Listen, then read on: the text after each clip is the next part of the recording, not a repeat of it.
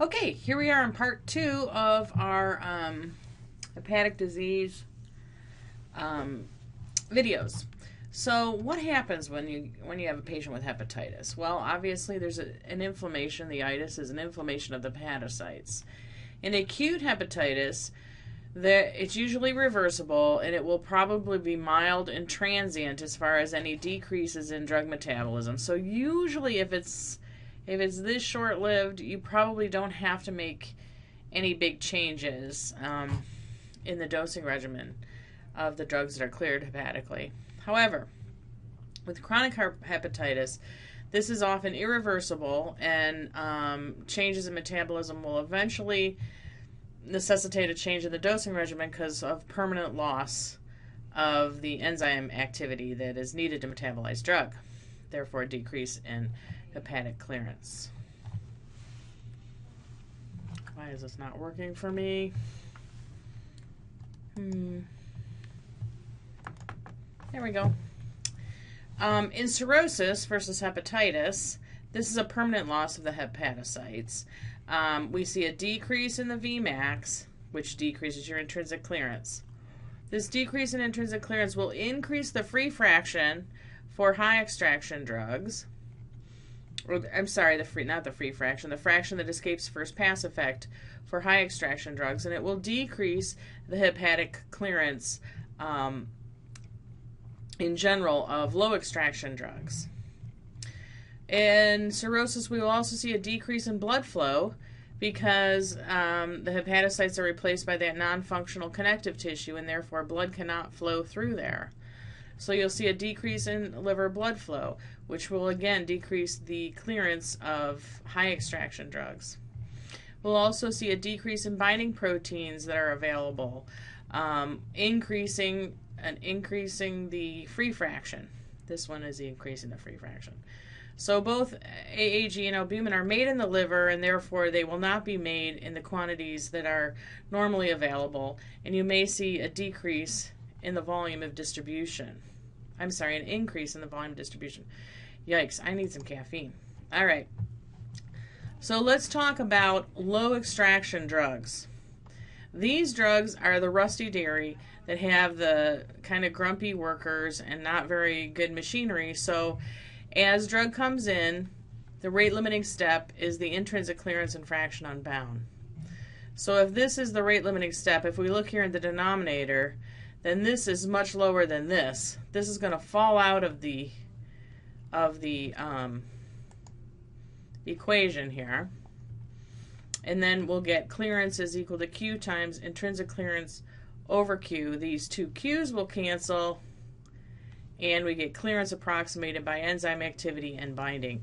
This is for low extraction drugs. Now, if we have the other extreme, we have the high extraction drugs. This is our shiny dairy, where the equipment is new and the workers are happy and they're working really hard. And so what the rate limiting step here is Q. This is going really well, but the Q is the rate limiting step here. So in this case, Q is less than the intrinsic clearance times fraction unbound, so the Q falls out of the denominator, leaving Q times intrinsic clearance times fraction unbound over intrinsic clearance times fraction unbound. So that is going to be, our clearance will be approximated by liver blood flow. Now, how does this play out? Well, here are some blood propranolol concentrations given orally and given IV. These are healthy controls. These are cirrhotic patients, okay? So these are time concentration curves. If we give it IV, we're going to see a quick drop off, and then this is a log, it looks like, yeah. Yeah, this is a log scale. We see a quick, a nice straight line here. So this is our K. The slope of this line is our K. And orally, we're going to see, again, same thing. You can see, though, that the Cmax is much higher with the IV. The area under the curve is much higher with the IV. That's because this propranolol is a high first pass drug. So we would expect to see a larger area under the curve given IV as compared to orally. Now, what happens in our cirrhotic patient? Well, what would we expect to happen? We're going to expect the clearance to decrease because of a decrease in Q. And we do see an increase in area under the curve in both cases, don't we? But we see a much bigger difference in the oral area under the curve than we do the IV. Why would that be?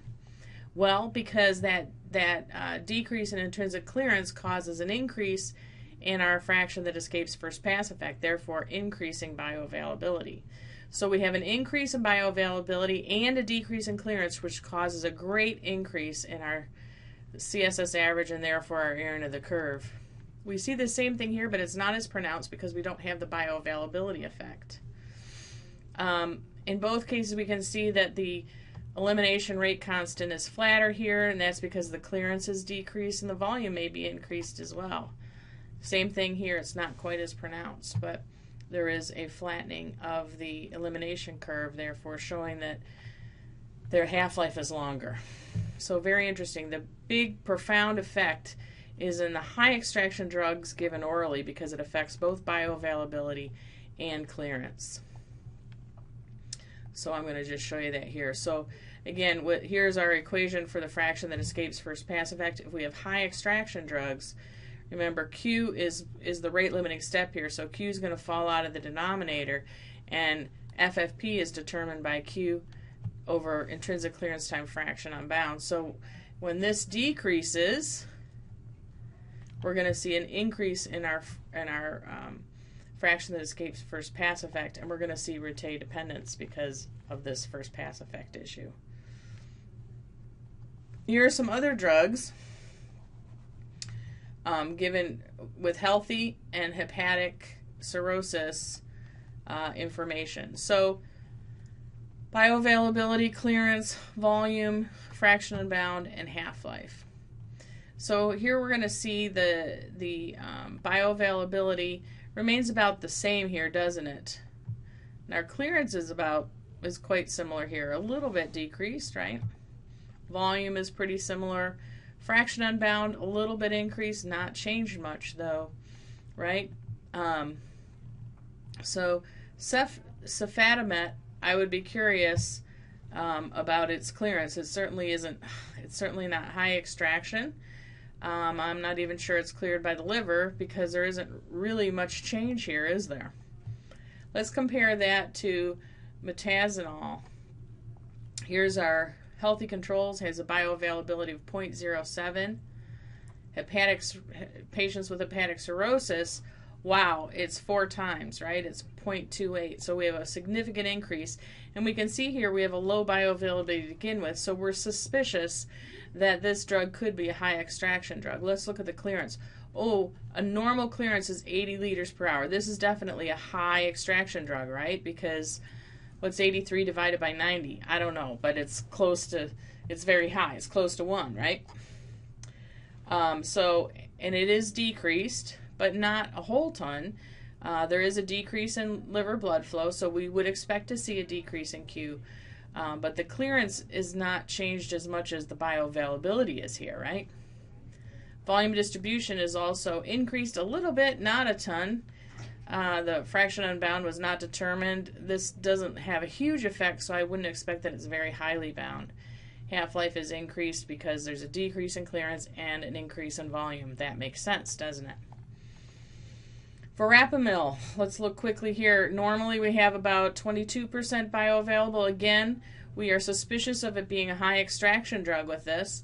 And look, oh wow, it's more than doubled. Okay, so again, a big difference in bioavailability.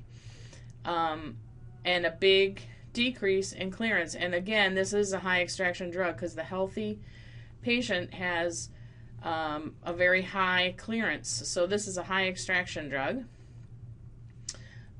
We can see the volume is much larger. This is a highly bound drug to albumin and AAG. So we know that there's a increase in volume and a decrease in clearance. We're going to expect a big change in half-life, which we do see, and an increase in bioavailability. So probably these two drugs are both high extraction drugs. If they're given orally, we're going to be very concerned about making sure that their dose rates are decreased and their dose intervals increased.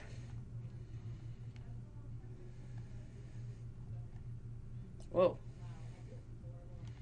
All right, Child-Pugh score. The Child-Pugh score helps us give some idea of the relative, oopsie, we're done.